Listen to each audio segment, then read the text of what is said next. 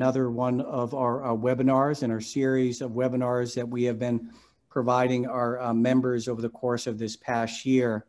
I'm particularly excited about this webinar tonight on surgical innovation, centered around case discussions with a pancreas, liver, and a biliary case. I want to thank all of our moderators and our speakers tonight for joining us and sharing themselves and their expertise with us. And in particular, I really want to thank Dr. Polanco from UT Southwestern for organizing this webinar tonight and taking the leading role in pulling this all together. So welcome. I think we're going to have a great evening. And with that, I'll turn things over to Patricio. Thank you so very, very much. Thank you, Dr. Pollack. I would definitely like to thank Dr. Pollack and the AHPBA leadership for allowing us to organize this case discussion webinar from the Surgical Innovation Committee. Also want to thank Margie Malia and Jill Wilhite from the AHPBA administration for putting it all together. For the audience that is assuming joining us now, we will discuss three interesting and some of them challenging HPV cases on which conventional and non-conventional treatments will be discussed. Case will be presented by moderators and discussed with the panelists. At the end of each case, that will roughly take 22 to 24 minutes, we will have a almost rapid fire Q&A, questions and answers, to clarify some concepts and to address some of the questions that the audience may have. So we encourage the online audience to submit your questions via chat, as some of them will be selected to be asked to our panelists. Without further ado, I would like to introduce our pancreas case panelists. We have Dr. Eileen O'Reilly from Memorial Sloan Kettering, Dr. Cristina Ferrone from Mass General Hospital, Harvard University, and Dr. Amer Zurekat from University of Pittsburgh Medical Center. The case will be presented and moderated by Dr. Curtis Ray from UT Health in Houston. Take it away, Dr. Ray.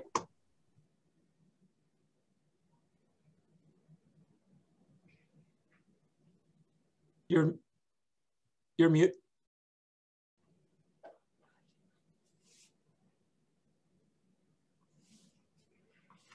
Unmuted. Okay, sharing my screen, starting now. I'd like to thank the AHPBA for the opportunity to present, this webinar. So let's dive right into the case presentation. So 1 year ago, a previously healthy 60-year-old female with mild chronic kidney disease and diabetes mellitus type 2 presents to the emergency room. She presents with jaundice, diarrhea, and an unintended 20-pound weight loss. In the emergency room, she underwent a CT. She had elevated bilirubin up greater than 10 and a CT scan that demonstrated an ill-defined pancreas head mass. She was placed in observation, surgery consult, as well as a gastroenterology consult. MRI was obtained, pancreas protocol, which demonstrated a 3.8 by 3.0 centimeter pancreatic head mass. And at her initial diagnosis, the CA19-9 tumor marker was 310. Reviewing her imaging, the CT scan, we noted she'd had a prior cholecystectomy, and the CT revealed dilated extrahepatic bile ducts. So this is going from the top down towards the bottom. So dilated extrahepatic pancreas or bile duct, calcified splenic artery. She has a dilated pancreatic duct in the body and tail that we see. And as we scroll down further, we start to see a additional arterial structure running through the head of the pancreas, going towards the superior mesenteric artery, which in this case is a slightly uncommon anatomic variant where her common hepatic artery arises from the superior mesenteric artery, seen in approximately less than 5% of cases. So at this point, although we don't have a diagnosis of pancreas cancer yet, we're very concerned. Many of us are all too aware of the spectrum of how this awful disease presents. And in this case, we're very concerned that she has a pancreas head mass and what appears to be her common hepatic artery going straight from her SMA directly into this mass and then towards the liver.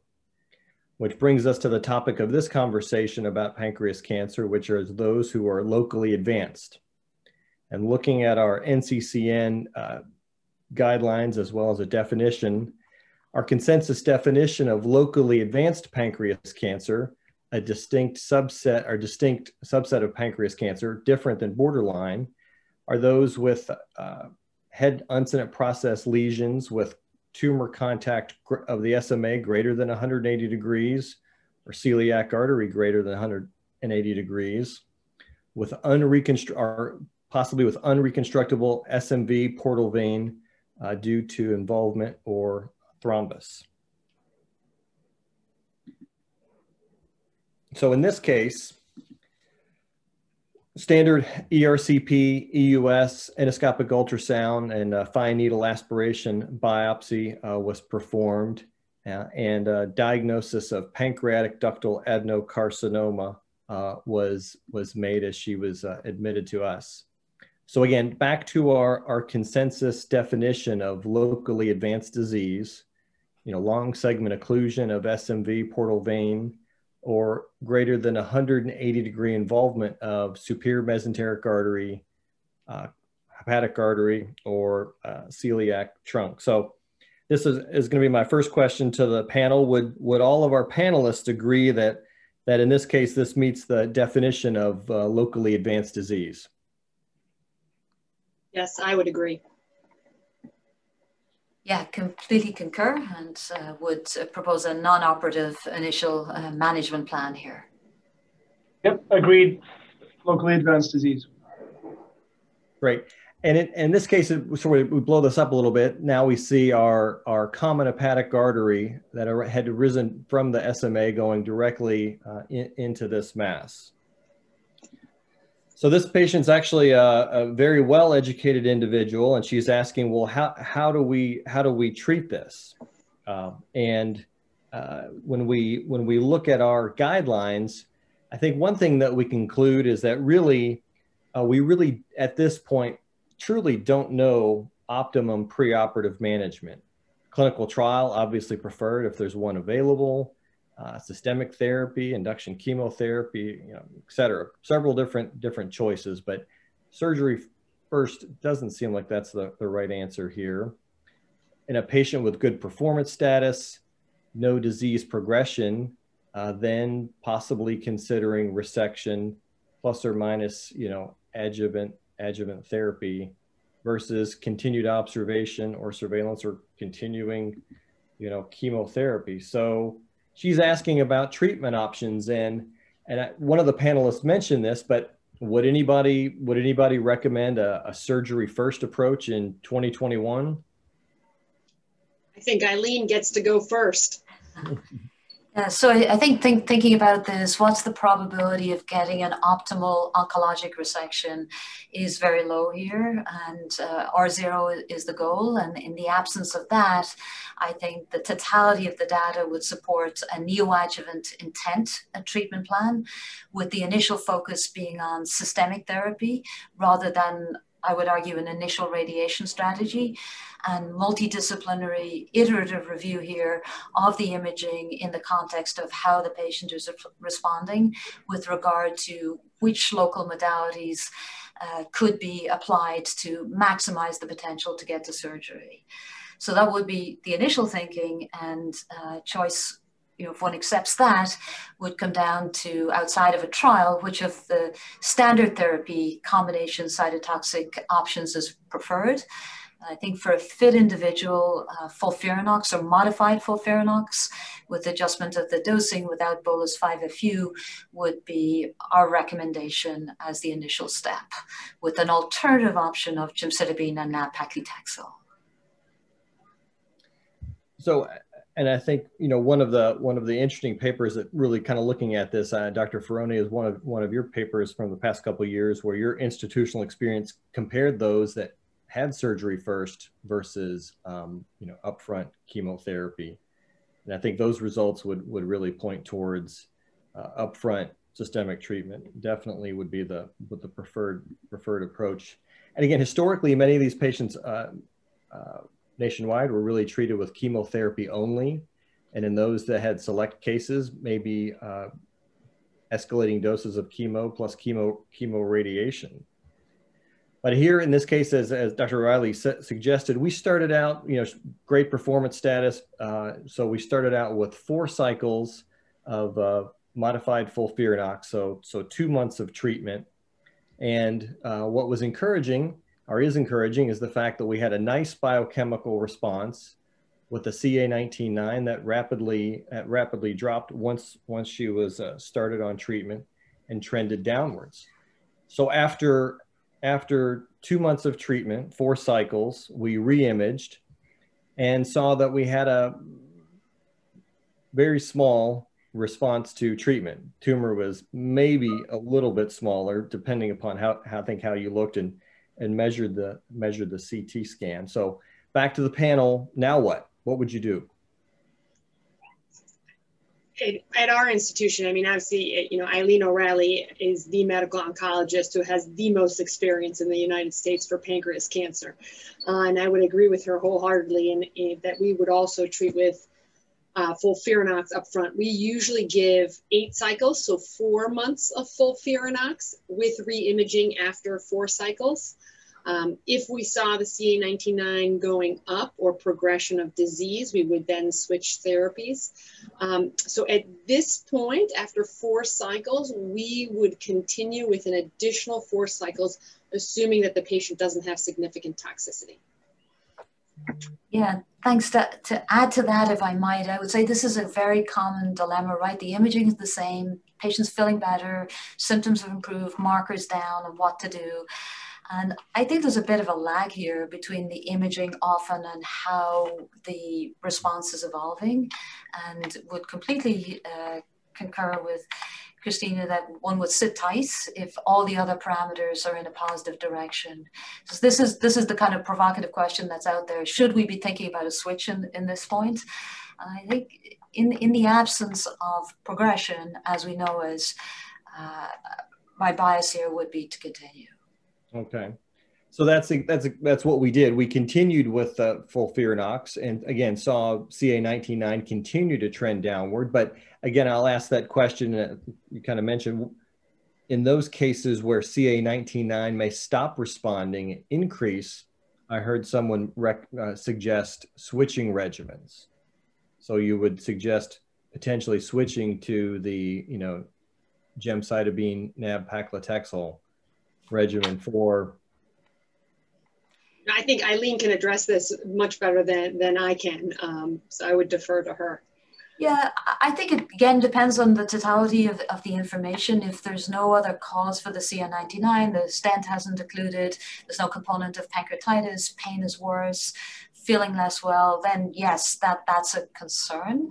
But this trajectory on the CA19-9 with stability on the image and clinical improvement, one would continue. I know our colleagues at Mayo are raising this question of should we be thinking about switching therapy after 4 cycles or 8 weeks if we're not seeing any overt radiologic response. And I think that's something we don't know, but there is some data that's emerging that's suggesting for several patients this might be a role.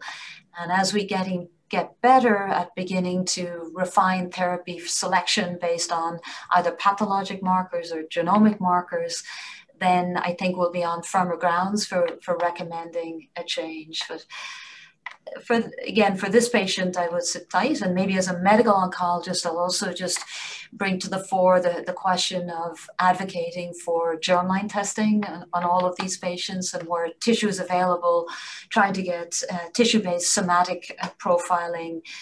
And while ctDNA can be attractive, especially when it's hard to get tissue in the locally advanced setting, I still think we have a lot of work to do to work out the role of ctDNA in this setting. Although again, there's a lot of really interesting data emerging, and that might be something that could give a more proximate sense over imaging and the clinical picture in terms of this question of whether a switch is warranted. Fantastic. So she tolerated systemic therapy very well, and she's now been through 4 months of FOLFIRINOX, did great, and feels well. As you mentioned, many of her symptoms have improved, and the question being, at this point, now what? Do we proceed to surgery? Would anybody go straight to surgery at this point, or something else? I think, yeah, I think you can consider surgery. I think you've had the CA19-9 normalize, which is one of the metrics that we really strive for when we're looking at locally advanced disease. Now, although it did normalize after 2 months, because this is an extensive resection, we would favor, as Eileen and Christina were saying, something in the region of 4 to 6 months of chemo. So certainly the CA19-9 has normalized. I don't think you're with complete encasement of the common hepatic artery. In our experience, it's hard to see the tumor shrink away from that blood vessel completely. In fact, often when you start with SMA encirclement or encasement, you end up with SMA encasement at the end of chemotherapy. So the question here is whether to give radiation at this stage, pursue surgery following radiation, or surgery up front, or depending on the lack or presence of expertise in terms of vascular reconstruction, you might decide to do definitive radiation as well. I think that's an option. But certainly, I would consider surgery at that. I would consider all 3 of those options, but certainly surgery is on the table here, and probably something that we would pursue. I guess I would say that I probably would not go to the operating room at this point, and I would plan on having the patient get 50.4 gray of radiation for 2 reasons. One, we tend to see more of a response with the 50.4 gray, and it also gives us the test of time, right? Because that's 5.5 weeks of radiation plus an additional 6 weeks of a break before we go to the operating room. And when we look at our data for the first site of progression in patients who've gotten neoadjuvant therapy or in patients who have not gotten neoadjuvant therapy, the pattern of recurrence is exactly the same. 70% approximately. So the majority of patients will present with distant metastases as the first site of disease progression. And this is why Eileen really holds the key to their survival more so than we do. So in this case, we did proceed with radiation. So we did go to the 50.4 gray, and that, they get, again, bias an additional, 3 to 3.5 months. Again, really didn't change. We really did not see a change in the size of the lesion. And now we're at the point of truly deciding surgery or something else. And at this point, really, we did not have anything else to offer, and felt that surgery was the next stop, knowing that there's a high likelihood that this may be a very, very complicated operation. So we started out with a diagnostic laparoscopy. I'm assuming most of the panelists would still do diagnostic laparoscopy, or just dive straight in. I do a diagnostic laparoscopy. Agreed. And a few cases, it saves a big headache, I think, if you do a diagnostic laparoscopy. So now we're thinking about our standard, pancreaticoduodenectomy, our Whipple operation. In this case, how do we manage the common hepatic artery? What would you guys suggest? I think you've got 2 options here. Obviously, one technique would be divestment, which is essentially opening up a plane between the adventitia of the vessel and the tumor, especially the nerve sheath complex around the artery. And the other would be to resect the actual artery with reconstruction. And these are obviously 2 morbid options. So certainly expertise and the availability of vascular reconstruction needs to be kind of laid out beforehand. But certainly if you're proceeding with a Whipple and you've got encasement of that vessel, it's it's hard not to do one of those two options. So I would say that we tend to favor the arterial divestment with sequential biopsies along the artery, because it is a very bad prognostic indicator if that is all still live tumor. Now, that being said, it is a lot of work for the pathologists to get 5, 8, 10, 15 frozen sections during the operation with a significant amount of treatment effect. But we find that if you can do an arterial divestment, because most of the tissue is fibrotic, just because the imaging is no longer as reliable. And I saw that Sky Mayo put in the chat about the question of, you know, functional PET MRI as a way to measure a response. We have not, I don't think RN at MGH is large enough to make any solid conclusions about the prediction of PET MRI. I am very hopeful for all the radiomic studies that they could help us in deciding on this. And just to address Jin He's question about why not do diagnostic laparoscopy before radiation, we tend to do it right before we start the operation just to avoid a second general anesthesia. But I don't know if Amr or any other panelists who are on feel differently about that. I mean, one argument against doing it earlier, you've used biology and time and treatment response and the CA19-9 decline. So I think in this setting, the yield is likely fairly low. It's not zero. And it makes sense, I think, to combine it with surgery as a staging procedure. I mean, you could still argue in this patient that even if there was microscopic disease elsewhere, there may still be a role for local regional disease control, short of surgery with radiation. So Christina, if I may ask, just because we differed on the radiation aspect here. So do you feel that divestment is easier after you've radiated patients? You know, I think it gives us a better prediction of how the tumor has responded, right? Because I know that if I start the divestment and send off a bunch of biopsies and it's all live tumor, then most likely the response has not been as encouraging as we had predicted. So we usually have our transplant surgeons do the arterial reconstruction. I don't do them myself. I just ask one of the transplant surgeons to do it, and they obviously do an excellent technical job. But I feel like it's more predictive of the biology of the disease, and it gives me the opportunity to stop. And if the biopsies are positive, do you actually, when you say stop, obviously to get to that stage, you've burnt a lot of bridges, but to get to that stage and your biopsy along the SMA, would you actually abort and kind of finish up with an R2 resection, or do you proceed? Yeah, so that's a great point, right? So how far along are you down the path? And, you know, for these neoadjuvant cases, I think it's really important to approach the tumor from the left, or you approach the tumor from the right in the more traditional way, but also by taking down the LOT and really exposing the SMA from the left so that you can see that origin off of the aorta and try to really get it skeletonized or divested.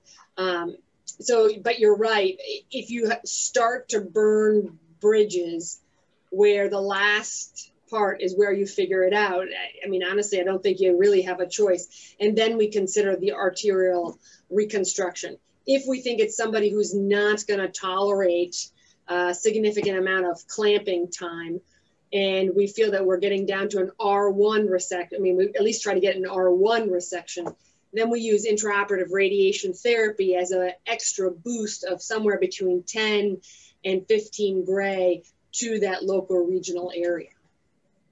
I think those are all excellent points. I know we're running up near the end of this presentation, but I think that's a great point, because obviously you really have to get very far into the operation and make this decision. And as you said, if you've burned bridges, now you may find yourself in a very uncomfortable situation of performing an R2 Whipple, which I think most of us on this call would really, really try to avoid as much as possible. So lastly, at this point, other treatment options. Dr. Ferroni mentioned IORT.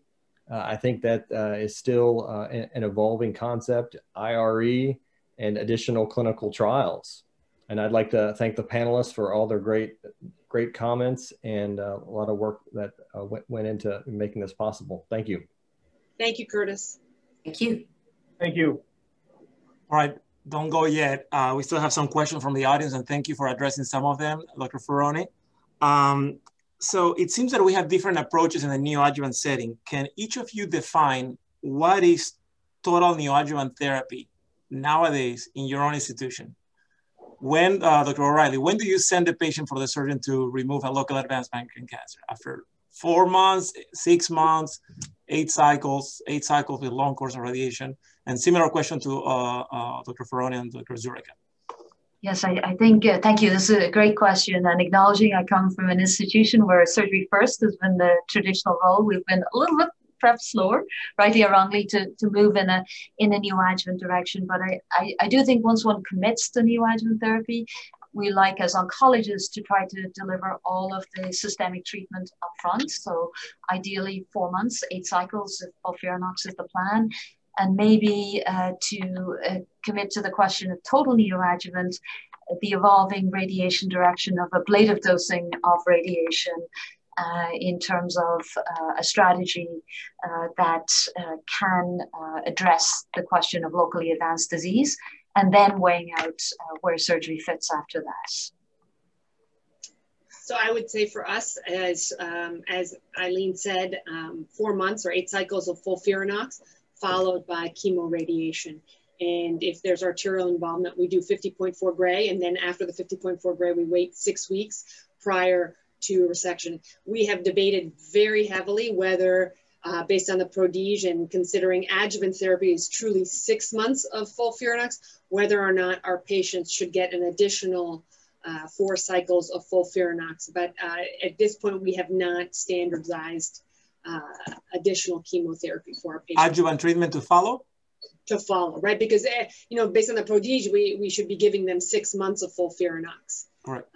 And so we debate heavily whether there should be additional chemotherapy given. And of course, some of it is very subjective as to how the patient looks and what the path report looks like. Dr. Zureka. Yeah, we feel TNT should be, you know, chemotherapy up front with minimal to no adjuvant therapy. Obviously, it's hard to call that when you're in the midst of neoadjuvant therapy because you don't know the pathology. For example, this patient had a 19.9 normalization, but had 2 or 3 possible positive lymph nodes, as Curtis was just saying. So for us, it's, you know, trying to extend TNT as long as possible. A minimum of 4 months is required on our end.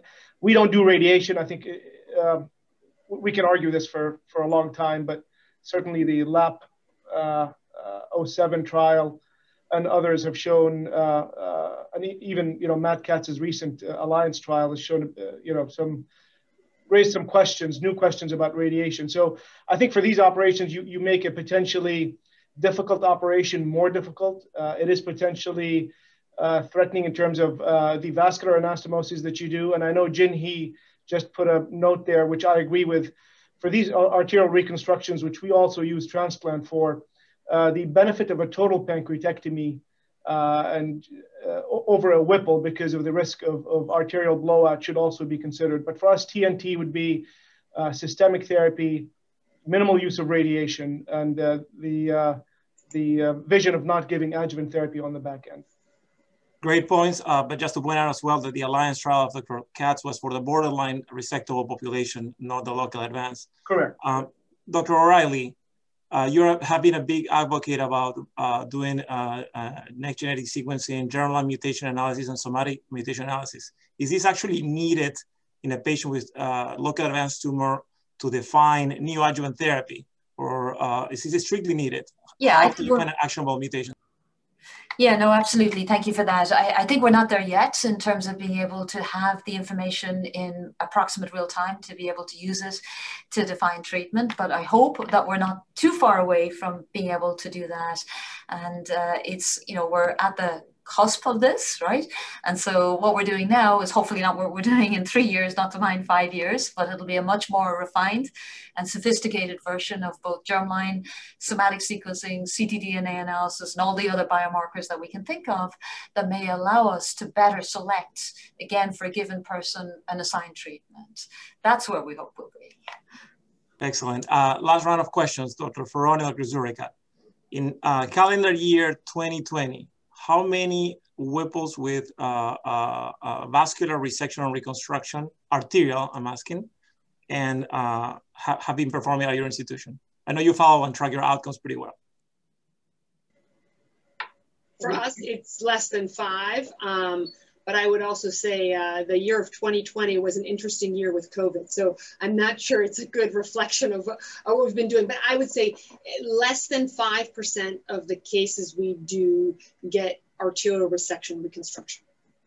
I would say the same thing on the right side of the pancreas, but obviously with an AHPBA operation, relatively more straightforward arterial resection and reconstruction. If you put those in, it'll probably be around 10%. But purely right-sided tumors with SMA or common hepatic artery reconstruction, probably 5% or less. Yeah, so it's still a rare event, right? It's not a very common surgery. I think we like to look at these videos and look at the pictures, but it's a small subset of patients that actually benefit of that. Dr. Ferroni, do you find yourself doing less arterial resections because of IORT? You publish on mitigating the effect of an R1 resection. Is this asking, allowing you to do less arterial resection? So we definitely rely on IORT, and we are an institution that has been doing IORT since the 1970s when Dr. Warshaw started it. There is what we really need to figure out is what is the biologic profile of the patients whose tumor responds to radiation, because we know there is a subset, right? We even have a subset of locally advanced tumors that were never resected and that got gemcitabine, which really isn't very effective, who are living more than 5 or 10 years because of that IORT. So clearly there's a biologic profile that we need to understand better that will be responsive to radiation. And once we figure that out, then we can put this radiation question to rest, because we'll only give it to those who have a responsive tumor. Excellent points. Thank you so much for your participation. Excellent discussion and moderation, Dr. Ray. We're going to move on to the next panel. The next panel for the liver case will be Dr. Karim Halazon from Cornell University, Dr. Adam Yop from UT Southwestern Medical Center, and Dr. Eduardo Santibáñez from Hospital Italiano de Buenos Aires from Buenos Aires, Argentina. Dr. Margella Doyle, who was originally scheduled for this, couldn't participate due to some transplant duties. Dr. Martel will be our moderator. Dr. Martel, the mic is yours. Good evening. Thanks very much for allowing me to present. Let me share my screen briefly.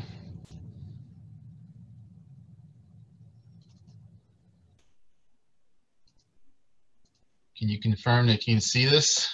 Yes.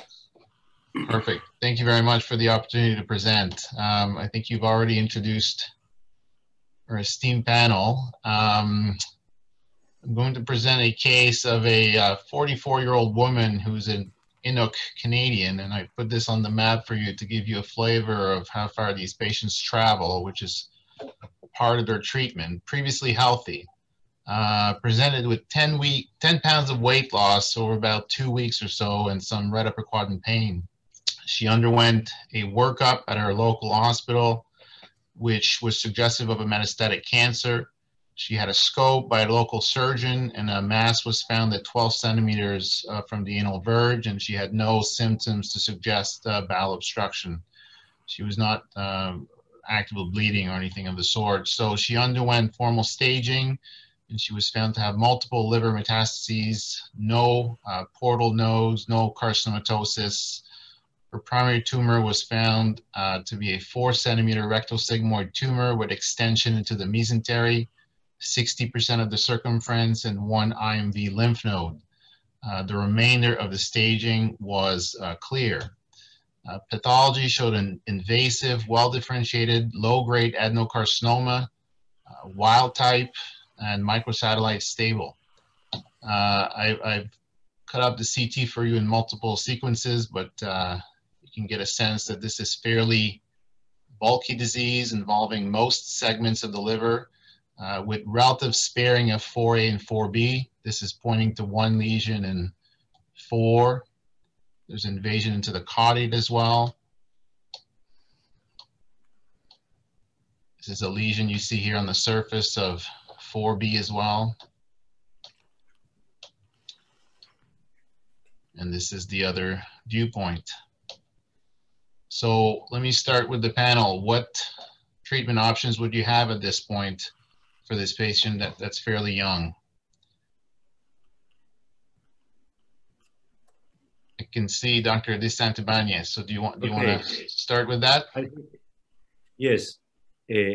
Every time we are evaluating this patient in a multidisciplinary fashion, we try to decide if this unresectable disease is due to unfortunate anatomy or because of unfortunate biology. I think this patient has unfortunate anatomy and is a synchronous tumor that if we refer to the Fong scoring system, we have to think that also the biology is not so good. But I think that the patient has, in our institution, we will put this patient on chemotherapy and see how it works, because sometimes it's a wild KRAS BRAF, so this is good. And sometimes you can surprise how much this patient can respond. And one thing we take care, we look in this patient is the diameter of the huge imaging. And the diameter of the imaging in the right side is very big. She has a lot of tumor, but the segment 4 can be cleaned up. So I will not rule it out totally that this patient can in the future be candidate for liver resection. Okay, any other opinions? No, I agree. I think we would all probably agree that this patient's unresectable as the imaging shows. And we typically would give 3 to 4 months of systemic therapy and then re-image to see where we're at. Very well. That's what we did. So this patient went on to have 12 cycles of FOLFOX. I guess we could argue about the different modalities of chemotherapy and restaging. She had a mixed response that I'll show you, which I guess will form the basis for most of the discussion for this case. She has had some degree of shrinkage of the largest lesions with some degree of concurrent growth, particularly in 4A and 4B. So let me go through that. So you can see that the morphology of tumors has changed significantly, but there continues to be fairly bulky disease with some growth differentially in the left medial section.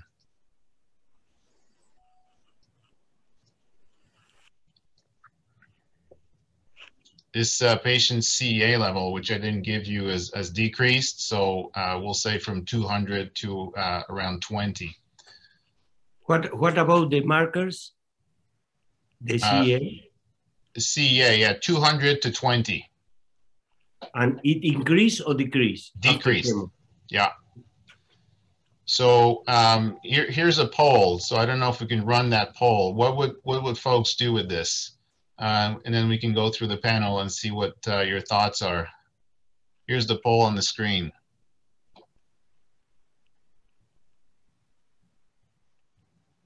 Everybody in the audience is allowed to vote. So please go ahead, submit your responses.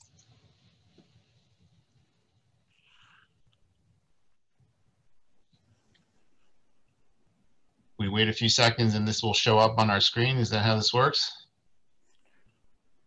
William, you don't happen to have a PET scan to see what happened to the tumors, do you? I don't, no. So go ahead, why don't you take it from there?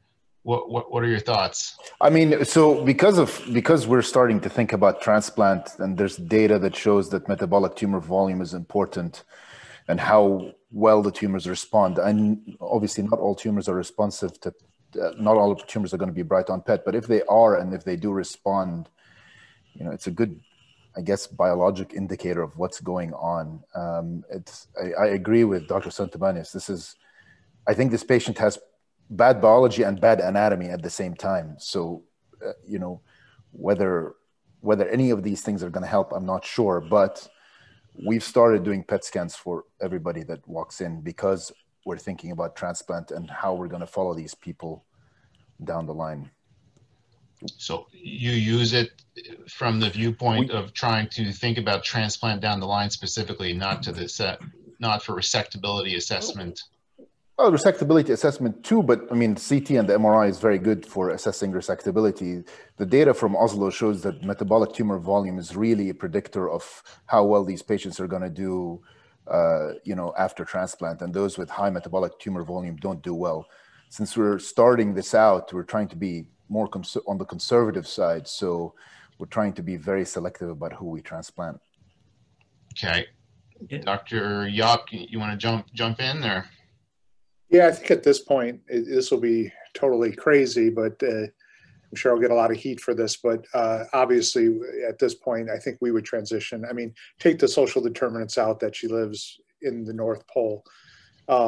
We would put a hepatic artery infusion pump in at this point due to kind of failure to convert to resectable therapy at this juncture. What do you do with the primary tumor in that situation? Yeah, we would take them both out at the same time. So resect the primary as well as put in the hepatic artery infusion pump. We'd probably do it robotically or minimally invasive. Okay. And your intent in doing so is to try to convert to resectable disease, or? Yeah, I mean, I think everybody can agree that that's probably the goal of this, right? I mean, we know that the long-term survival is predicated by either conversion to resectability or making the patient a viable transplant candidate. And we would give FUDR with systemic therapy at this point. Okay. Sorry, go ahead. Yes, I have a little disappointment with this, because I think that it is not demonstrated that if you resect the primary tumor, you are going to improve the disease of this patient first. Maybe the pump can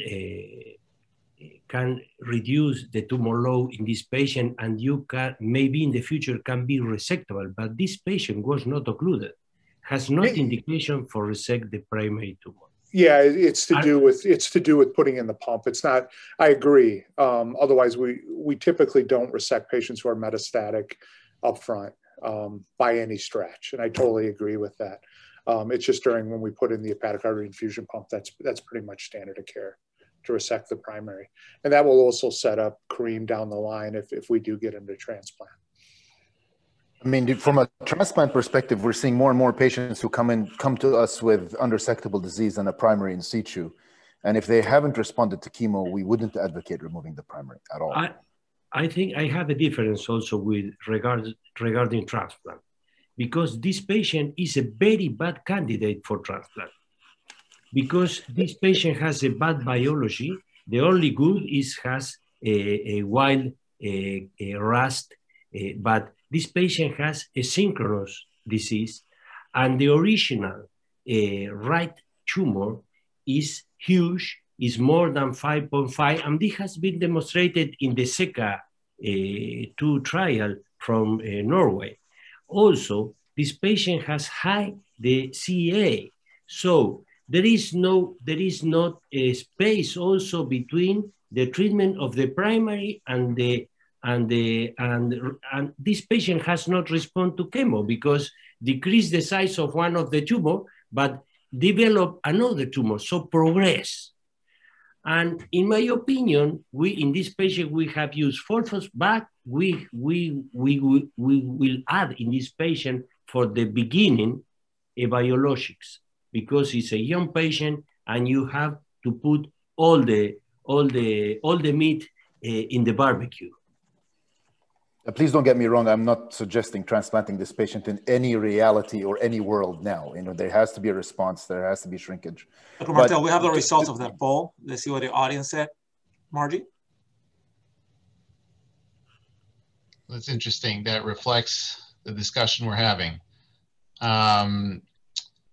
Would you folks have chosen different chemotherapy modalities? I realize we're not medical oncologists, but there are perhaps more aggressive regimens out there that may have been chosen in this patient. Is that a consideration, or would you switch at this point? I think it's a wild type, so you can use cetuximab and Folfox is okay. And if it don't work, after 8 cycles, you can move to FOLFIRI and bevacizumab if you want. But I think this patient need to be very aggressive with the chemotherapy. Okay, and I agree that you can add any local therapy. Maybe you can add the pump, if you like, the intraarterial that can be direct with the pump or with a port as we use, or you can make a biological probe putting by interventional radiology also. So you can do that, and also you can use the use of yttrium-90 in this patient if you like. But I think you need to be aggressive and combine the systemic treatment with any local treatment. So how would you go about choosing when to use, say, this? You mentioned yttrium-90. What would be its role in a case like that, or is there any role for that in a case like that? I think it has a. We start with yttrium-90 in 2012, 7 years ago, and we have done 350 cases. 74 out of these were advanced colorectal liver metastasis. You can use this as a salvage, or you can use it after first or second line of chemotherapy. And the procedure is very well tolerated, and sometimes it exponentiates the role of chemotherapy. So it's well demonstrated that in several papers that have been published, that the role is very well demonstrated. After first line, second line, or third line of chemotherapy, even in patients with KRAS mutated. Okay. Let me throw a few things in there to see whether that would influence folks' perception of the case. So we mentioned that a hepatic artery infusion pump could be included in this patient. Do any of these other things that I have here, so portohepatis metastatic lymph nodes or indeterminate lung lesions or low volume lung metastases, influence your decision to go ahead with that hepatic artery infusion pump? Dr. Yap. Yeah, I think low volume lung metastasis would probably make you think pretty hard about putting a hepatic artery infusion pump. The first couple probably plus or minus the indeterminate lung lesions we never know what to do with. I don't think there's a lot of great data with genetic markers, either KRAS or BRAF mutations in a hepatic artery infusion pump, as well as even the microsatellite or MSI high tumors. But definitely the low volume lung metastasis would kind of cause you a little, especially with the light of how much liver disease you have. Adam, my point is that in this patient, I will try to decrease the amount of tumor without operating this patient. Because I think any interventional in this patient can be a drawback, for the tumor load. So I think you can perform a biological test with interventional radiology and deliver the chemotherapy through a catheter, but not operating the patient, or you can use the TARE, the radioembolization, that is good, and sometimes it can surprise how much it can decrease. But this patient looks, when progress intrachemio, you have to change rapidly the chemio you are delivering. Yeah, but I mean, with the Y90, I mean, the goal is to see if you can get to a CTR to convert this guy or this patient to resectability. I just don't see that happening with Y90 therapy. You know, we know that, I mean, it's demonstrated that the patients that we can eventually convert to resectability have the longest survival. I think I agree with being aggressive with the systemic therapy. We would have treated with systemic therapy with biologics right at the get-go, and then been quickly to switch to a hepatic artery infusion pump, probably with a irinotecan off the backside if there is no response at three months. But I don't see Y90 ever getting us to that point of resectability. And I think the idea of doing it minimally invasive with putting in a pump, I mean, most patients, even resecting the primary, you're not delaying chemotherapy very long. So I don't carry that around with me very often. What are your thoughts about using hepatic artery infusion pumps in light of the lack of randomized data against chemotherapy or with chemotherapy against systemic chemotherapy alone? I mean, that's the standard argument we hear about, and certainly in our environment, pumps are very hard to get by. I mean, there's one program in our Canadian environment where we can get one. And so how does that factor in? Well, I think that's a great plug for why we need a randomized clinical trial.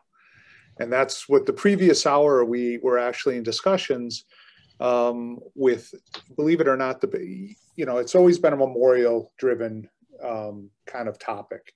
And that's always been the criticism of it. But now the previous hour, there were 50 different institutions on a call discussing a possible randomized trial in this very scenario with people who are deemed unresectable. So I think that's the next logical step. There are plenty of randomized trials with the pump in resectable patients and also in adjuvant therapy, but not in this particular scenario. And this is why I would call that the need to happen. Very well. What would it take for a patient in the North American setting, I guess, to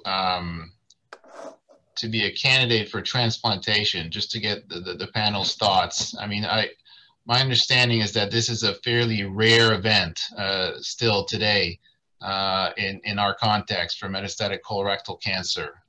I've certainly never had a patient who's gone on to transplant. And although we have that ability through our colleagues in Toronto, it's very rare. And so I'd like to hear what you have to say on that, Bean. I think we can discuss this, but not in this patient. This is not the candidate, but we can discuss this because it's a very, very, very unusual indication in this time. But I wonder that in the future it's going to be a good indication if we are selecting very well the patient. If not, we are going to say that liver transplant is not good for unresectable colorectal liver met. And this depends on the selection of patients, because the SECA-2 trial in Oslo is showing numbers that had not been seen before in overall survival, 5 years overall survival, and also 10 years. So I think we can discuss this, but we have to discuss exactly the patient selection, because liver transplant is the best surgery, oncological surgery that you can offer to this patient, because it's going to be radical. And this is not the challenge, because the advances in liver transplant are very important. The problem is the selection. The second problem is the availability of donors. So we have to discuss if we are going to use cadaveric donors, if we are going to use the rapid or the APOLT system with the left lateral using as an ALPS, performing left hepatectomy, putting an auxiliary left lateral liver, and in a second, 4 weeks later, resect the right liver. So we have to discuss this, but the selection of the patient is the key of the successful of a liver transplant. That's a good segue for some of the audience questions, Dr. Martel. Dr. Hallison, you have an open trial, I believe, for liver transplant for patients with colorectal metastasis. What are the inclusion criteria? Kind of trying to better define the answers that Dr. Santibáñez was mentioning. So, you know, I don't think we know if this person's a transplant candidate yet. I think they need more chemotherapy to see if they respond. I think you're right. Not this patient in general. I understand. Yeah. I understand. But in general, this patient may be, but with time. The inclusion criteria are people without their primary inside who've had response to chemotherapy or stable disease. They have to have at least a year from the diagnosis of the tumor to the point of transplantation. The CEA can't be above 200 3 months before the transplant. No evidence of metastases ever. So if they've had a lung resected, even remotely, we would exclude them. Portohepatous nodes are an exclusion. Positivity or an exclusion. We're targeting people under 65 right now, just because we're trying to be relatively conservative. You know, we have 4 listed patients currently. We've evaluated probably 10 or 12 that have gone by the wayside, and at least 2 have died on the list. It's hard to get organs because most of these patients don't have high MEL score. It's even harder to give them a living donor when they've had a pump. I'm just going to put that out there, because most of the time the hilum needs to be reconstructed with a jump graft from the aorta and the SMV, because, you know, as the people who've operated on post-pump patients know, the hilum can often be a mess. So trying to find a usable artery is difficult. So living donation becomes very, very difficult. So does extended criteria livers, because then you're taking an 80-year-old liver with bad vessels and trying to reconstruct in a mess. I think there's 8 centers who've currently done, according to Roberto Hernandez, who presented last time, who've currently done these transplants. 6 have active, you know, I wouldn't say live protocols, but protocols that they use. I think Roberto's done the most so far. Dr. Hallison, Dr. Santibáñez mentioned the SICA trial a couple of times, and it's and emphasized the need of selection. However, both SICA-1 and SICA-2, even in one of their arms, they are willing to transplant patients only post 6 weeks of chemotherapy, which for most of us here, I think in US, it seems too early to be aggressive with any local regional therapy. So what would be the minimum amount of time that you would use or chemotherapy cycles that you would use to pull the trigger for transplant? Same question for Dr. Santibáñez, if that would be a hypothetical scenario. And same question for Dr. Yop, how many cycles or length of systemic chemo before pull the trigger for hepatic artery pump? So our protocol is a year, not necessarily of chemo, but a year from the diagnosis. So that means a minimum of 6 months of chemo at least, you know. And I think if you ask the Norwegians, they'll tell you the same, you know. But, you know, even though SICA-2 tells you that the tumors are larger, this patient's Oslo score is actually 1, right? Because they only have big tumor. Their time is undetermined yet, and their CEA has responded, and the disease is relatively stable. So, and there's a JAMA paper that's coming out soon where they showed that there's actually survival benefit for transplanting patients with bigger tumors and more than 9 tumors versus resecting those patients. Dr. Yop? Yeah, I think the key is not to have mission creep, right? With doing transplant for colorectal liver metastasis. Yeah. It sounds like a great idea. SICA-1, SICA-2, 36 patients, right? I think we need to take that into consideration. What's going to be very interesting to see are these registry trials out of Toronto and what Cream's doing in Cornell to see exactly how patients do long-term. And I think that's the big key is, you know, I don't think we've, you know, I look at the panelists or the comments and I see Dr. Fong's name there. He probably remembers when transplant for colorectal liver metastasis was common back in the 80s. And I'm sure Eduardo does too. And it seemingly we're back to where we were and without that much new data. So I think we have to be careful. Thank you so much at all the panelists. In the interest of time, we're gonna move to our next case, our gallbladder cancer case.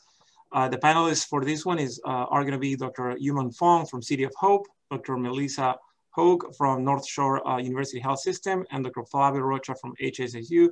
Our moderator is Dr. Kelly Lafaro from Johns Hopkins University. Dr. Lafaro, mic is yours.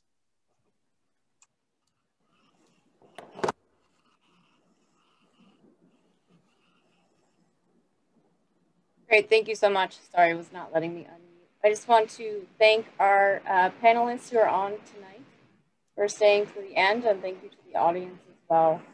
So the case that we have to present tonight is the early gallbladder cancer. I need to introduce our panelists. They're all very well known. Start with the case.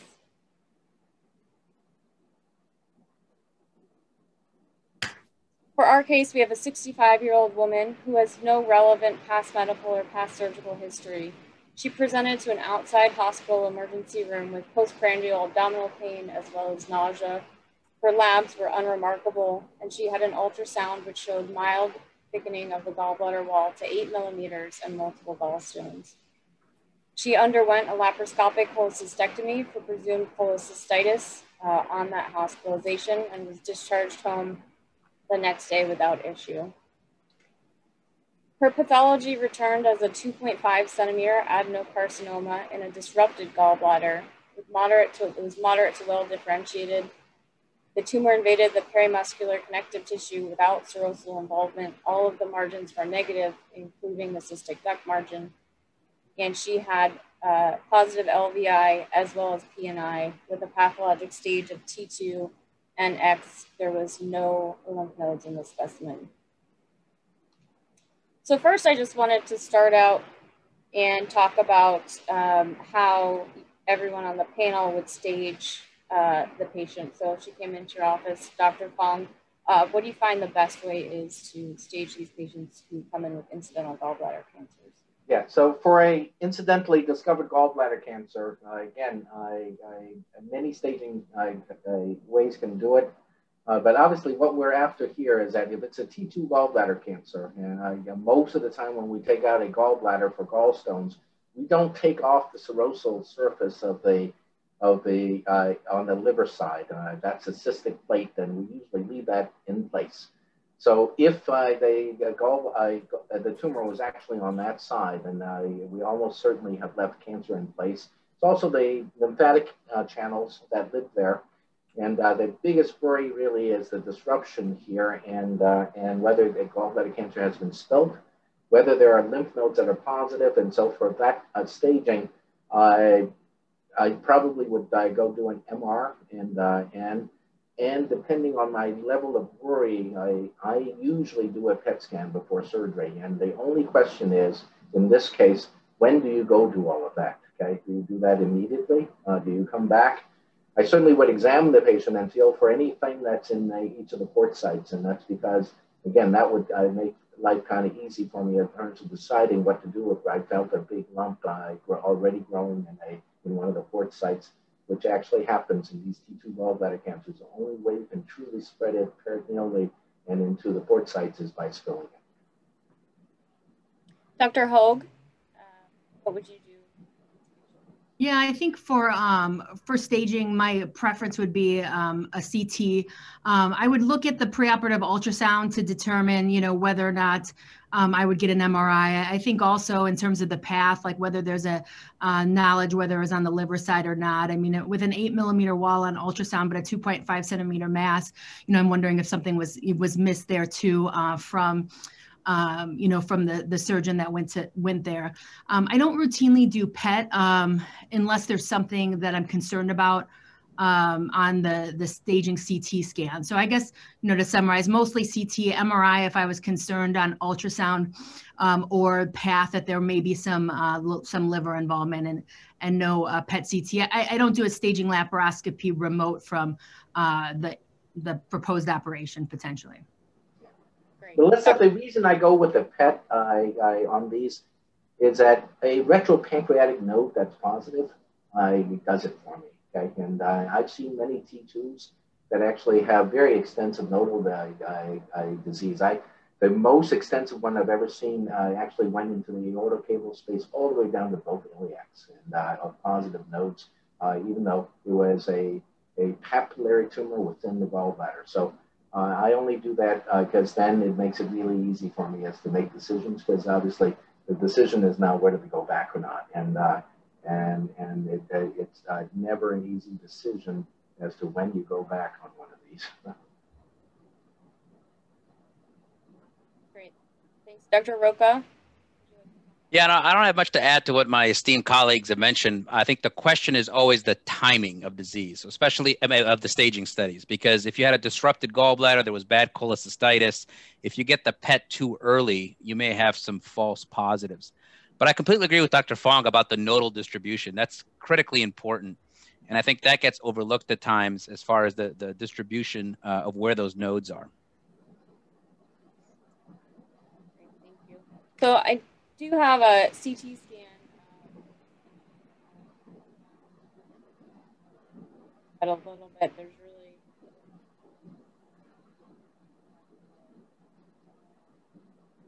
on the CT scan. She also had a CA19-9 drawn, 47, and a CEA. So this is going to be a poll for the audience before we kind of get into the meat of the discussion here is, what would you do next? The first option being surveillance, the next option being return to the operating room for liver resection and lymphadenectomy, the third option being chemotherapy followed by liver resection and lymphadenectomy if there's no progression of disease, and fourth would be chemotherapy and radiation followed by surgery if there's no progression. So I'm going to give everybody a minute to respond here.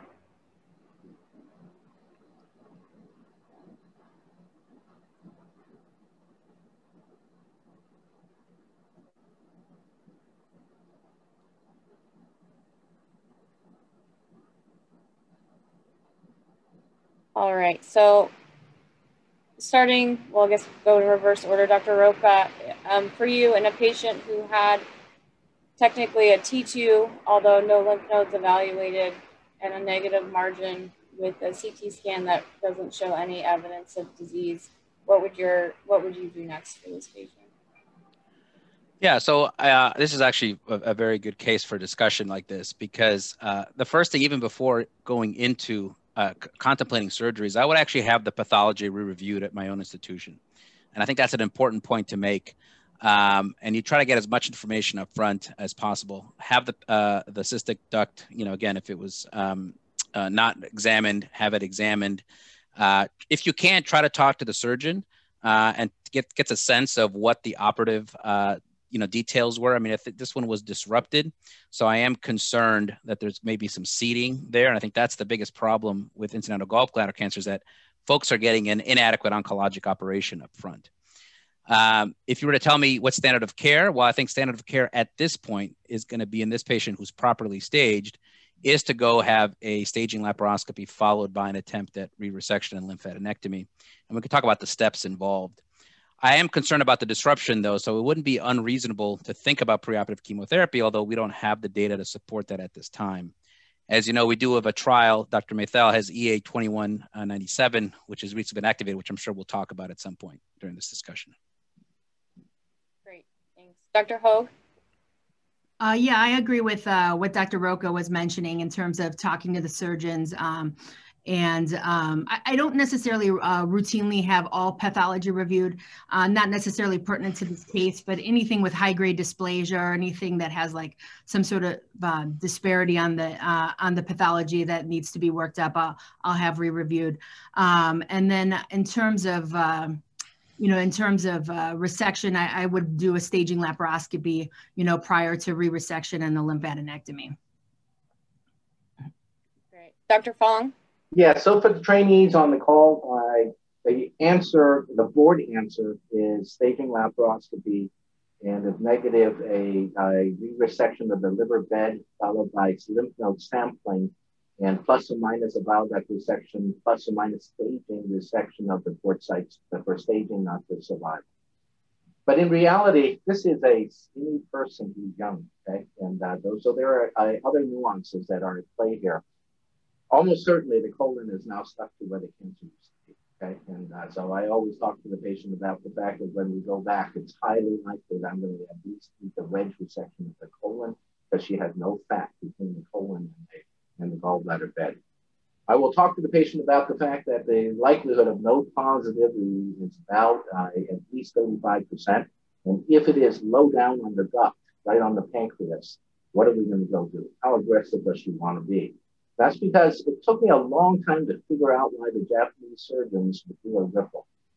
These are the ones, okay? These are the guys, these are the cases where it's actually a small gallbladder cancer, and you don't need to do much of the liver resection, but now you find nodes or you find the cystic duct positive down by the pancreas. And so what do you go do? You just go and do a little extra and not really do a cancer operation. You go a ripple for these patients, okay? That's also why I pet these folks, and because if I see anything behind the pancreas, I go, really bad disease, maybe we should treat you up front with chemotherapy. Because the reality also is that if you go and resect this patient and the patient's node positive, in America right now, standard of care is capecitabine, okay? And whereas you treated with neoadjuvant, it is really probably gem plus a platinum of some type, probably is a better therapy up front. And so that's why there are all these nuances on these young patients that get gallstone surgery and suddenly discover they have a terrible cancer, and now you actually have to go do something. And so again,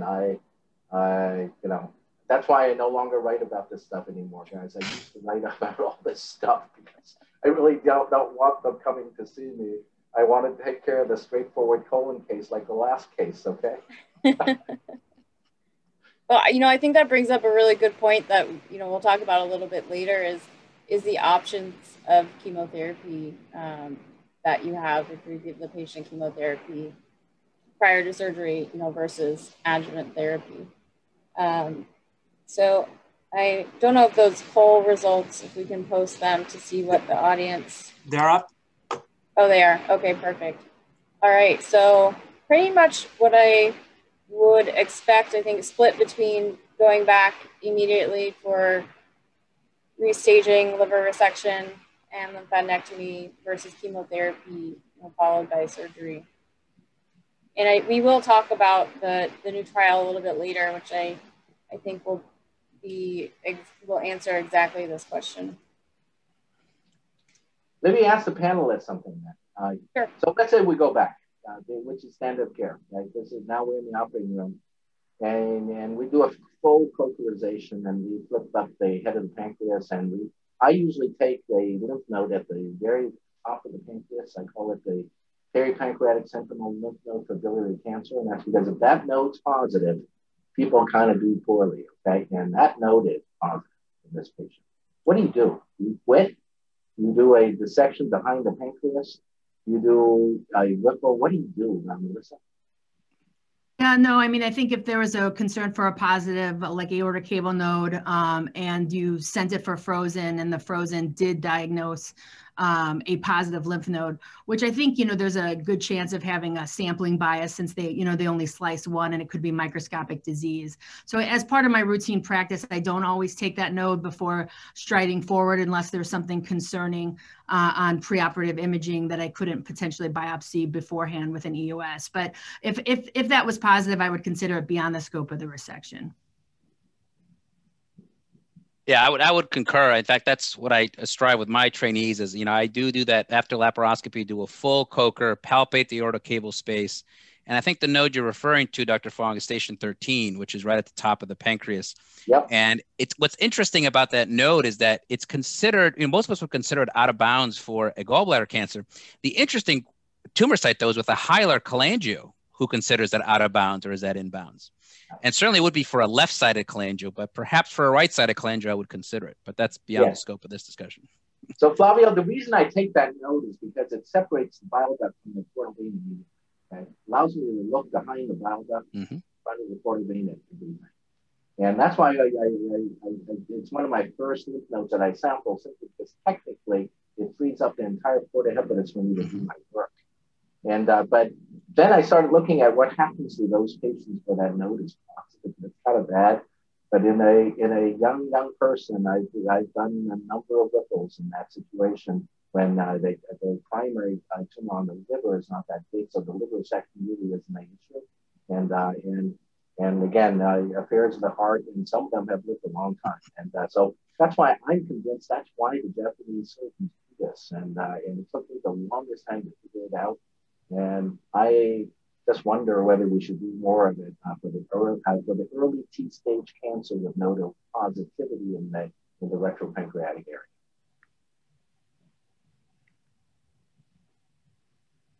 Would anyone send this node routinely for frozen section, at the time after your Coker?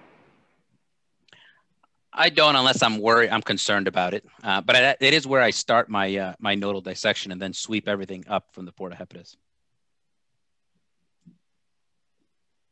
Flavio, call it the sentinel lymph node, then we can have one, okay? HPB surgeons need it. I would, but oncologist without it. So just call it a sentinel lymph node. Send it for frozen. I would, but I just found out that my frozen room is 45 minutes away here on campus, so it will take too long. Makes you second guess your frozen sections for sure. All right, I wanted to move a little bit and just talk about the resection. As Dr. Fong had kind of brought up some points already, but in terms of, ultimately the patient will have chemotherapy or upfront diagnostic laparoscopy followed by liver resection and lymphadenectomy. But I wanted to go through a few things. Number one, whether or not you routinely do a diagnostic laparoscopy on that morning of surgery. And then wanted to talk about the extent of your liver resection. I think we pretty much covered the lymphadenectomy, but you can talk a little bit about that. And then whether or not you go back and resect your port sites and a new cystic duct margin if that margin was negative. So why don't, Dr. Hogue? Yeah, sure. Yeah, I definitely always do a diagnostic laparoscopy. I think a couple things in terms of the formal 4B5 and port sites. I would have to say earlier in my practice, like when I first started, it seemed like the textbook answer. So I definitely did a lot of 4B, 5 as well as port site excision. But now I don't do that. I don't think there's been any data to show that, excision of the port sites prolong survival, but it may stage, but they could probably also have peritoneal carcinomatosis. I do typically do a further cystic duct resection. It's not necessarily for an additional margin, but I think you can get more nodes along that area because as you come up along the bile duct laterally, roll it medially, get behind the bile duct into that portal vein groove, and then just kind of keep following that up, take the cystic duct and all the way up to the right hepatic artery. So typically I do it more for clearance and just to know that, it's at the furthest end of my resection. And I won't send it for a frozen if the cystic duct margin was negative on the original path. And I do typically do these robotically. Okay, perfect. That was going to be the next question to talk about. Dr. Fong? I mean, you talked about a little bit about it, but in terms of formal liver resection as well as port sites and further cystic duct resection. So the diagnostic laparoscopy I do is I don't dissect out the area where the cancer was. I look down in the pelvis real quick, and that's because there are so many patients with early cancer with peritoneal disease down in the pelvis. Even if I put the port in, I see ascites of any type, okay, even a little ascites. There's cancer, I just have to go look for it. And it really is helpful not to have a patient open and being on the ward for 4 days where every day you have to go by to explain why you made the decision and the patient is suffering. And I do only as much liver resection as I need to get all the tumor gone. I no longer do a giant resection of any type there unless I have to. And the only thing that makes me do a right lobe for these cancers is that it turns out the cancer somehow on the bile duct has involved the right hepatic artery. And that might make me do more, but again, I do as limited a liver resection as possible because that's usually not the problem. Lymphadenectomy, I clear out all of those stations that are normally done, but I no longer routinely take the bile duct. In my beginning of my career, 3 decades ago, we used to routinely take the bile ducts and take the right lobe. I mean, that was just standard for what we did even for early gallbladder cancer. Never made sense then, and I'm glad we stopped doing it. And then the port site, I take them out for 3 reasons. Okay, it's not for survival because there's so much data that says not a problem. Not a solution. I'm sorry, not a solution. One is that it really does help me stage the patients. The ports are positive, that's a peritoneal disease. Okay, and second, it drives the chemotherapy. Okay, then the adjuvant is not capecitabine. It's really big guns chemotherapy for the patient. And third is that I've seen enough fistulae for people who get port site recurrence and get radiated on the port site recurrence. And then a fistula from the colon is the next thing that happens. And then the patient's in my office, and now I have to figure out what to do about that fistula, or do I let the patient die this miserable death with a fecal fistula through the port site? I've seen that like 3 times in my career. So I just take it out so that there is nothing on the outside that becomes a local problem later. And but again, it's not for survival. It is for staging, for chemotherapy, and to prevent some silly local solution that makes the patient worse later. And robotic versus open? I still tend to do these open, and simply because I feel for stuff in there, okay? And that's because, so you go in, you see gallstones in the right upper quadrant. Well, the stuff around the gallstones, is it cancer, not cancer, okay? My fingers actually help me a little bit there as to how much I dissect and what I do.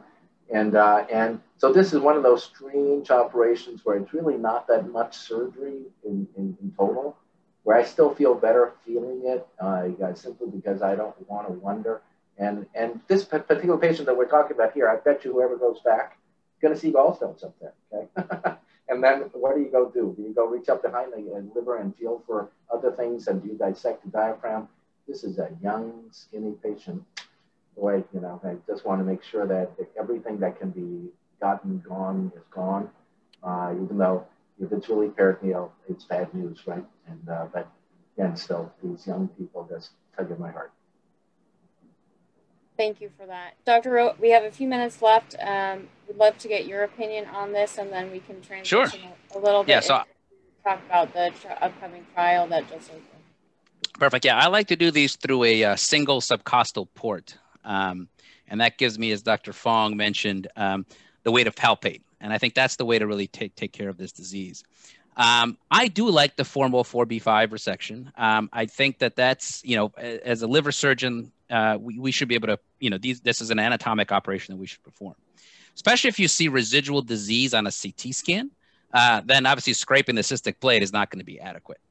I do think, though, I like to vary sometimes based on what I see in the lymph nodes. So if I have a bunch of bulky lymph nodes in the porta, and if I decide to send one for a frozen and it's positive, then I feel less engaged about doing the big liver resection in a patient with node positive disease. So in that case, especially if there's no visible disease on CT or ultrasound, I might just do a cystic plate excision. I do the laparoscopy first beforehand. And I do not resect the port sites. I think, you know, my colleague, Dr. Makers, had a nice paper on the utility of it. My concern is not resecting the inside, the peritoneal side, but how do you know what the tract was, right? It's a 3-dimensional, sometimes it's a Z-shaped path. So I wouldn't want to make any kind of full thickness defects where I don't know the path. And so I'll just finish up a little bit. This patient did wind up having surgery with a 4B5 resection, a portal lymphadenectomy with 1 out of 10 lymph nodes positive for adenocarcinoma, and as well as a common hepatic artery lymph node just sent separately so that we knew where the, if any of the lymph nodes were positive were. Adjuvant therapy, I think really what would be great to talk about in our limited time left before we get to questions is the EA2197 opt-in trial. And I think, Dr. Roca, I don't know if you want to talk a little bit about it. I know you've been involved in it pretty extensively. And I think we'll really get to answer that question and the concern of giving chemotherapy versus operating upfront on these patients. Yeah, I think let's be clear. This is Dr. Shisher Mathel is the PI on, yes, on the, no, I know on he's the the trial. PI, but I know you. I just happen to be the SWOG champion for it. So I'm the cheerleader. So I think what's born out of this trial is the fact that even these patients that we resect, we're seeing significant recurrence rates. So you're talking about 40% recurrence rates at 1 year, which is just intolerable. As Dr. Fong mentioned, yes, the standard of care is capecitabine based on the BILCAP trial.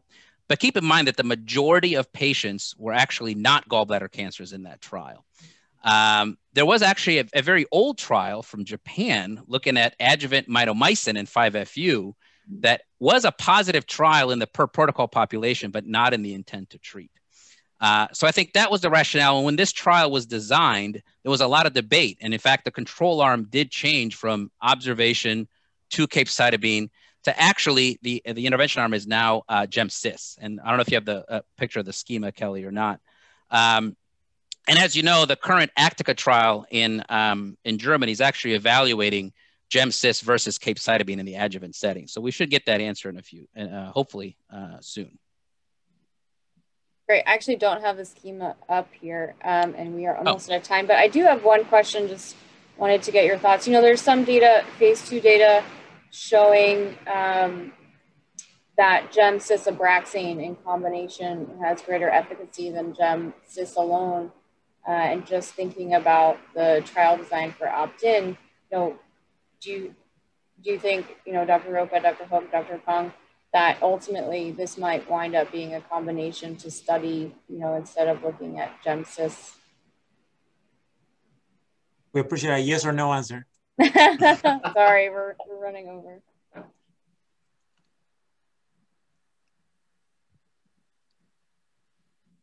Dr. Fong, Dr. Rocha? I'll just say that the GAP regimen, the 1815 has just finished closing, so we'll have an answer for you, at least in the metastatic setting. But is a one lymph node positive metastatic to the setting? Excellent. Well, excellent discussion on moderation for all our panelists and moderators. We're just on time. I want to thank you all for your attendance, and I will turn it to Dr. Tim Pauly for the closing remarks. Thank you, everybody. So thank you, Dr. Polanco. I just want to echo Dr. Polanco's gratitude and thanks to all of our speakers tonight, all of our moderators. And I also want to thank all of you who joined us tonight and for your membership in the AHPBA. We've been very purposeful in trying to have these webinars on a monthly basis to bring added value to our members during this time. So I'm very grateful for all of you having joined us. I do want to remind you that we are still having our meeting, and we're hoping that it will be in person in Miami in August. So please put that on your calendars, get vaccinated, and I hope to see you all there. And we promise to have the appropriate measures in place to be socially distanced and safe, but together. So with that, I wish you all well. Have a good night. Please stay safe and stay well. Thank you again. Goodbye. Take care. Take care, my friend. Thank you, everybody. Thank you. Thank you, Tim. Yeah, thanks, Thank you. everyone. Great job. Really wonderful. Thank you.